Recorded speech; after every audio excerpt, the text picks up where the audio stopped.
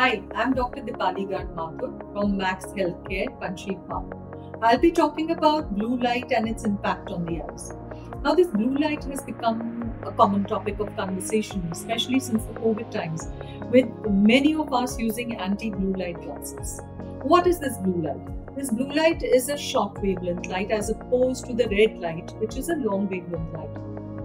You'd be surprised to know that the major source of blue light is nothing but our own sun. But there are other sources like LED lamps, like our smartphones, like the computer, the smart tablet. All of these are blue light emitters.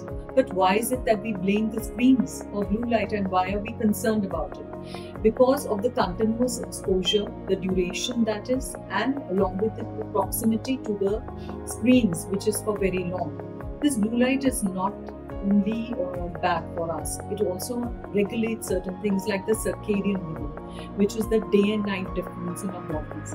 But this very blue light can be harmful during night times when we actually cause this to disrupt the circadian rhythm. This blue light is known to affect children more than adults, and over a long time can cause sore eyes, tired eyes, and also disrupt our sleep patterns.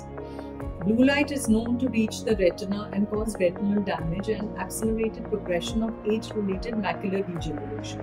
But this doesn't occur overnight, it occurs over a long time. So how do we protect ourselves? Most important is to limit our screen time. Second is to take adequate breaks, because breaks is when your eyes rest and recover.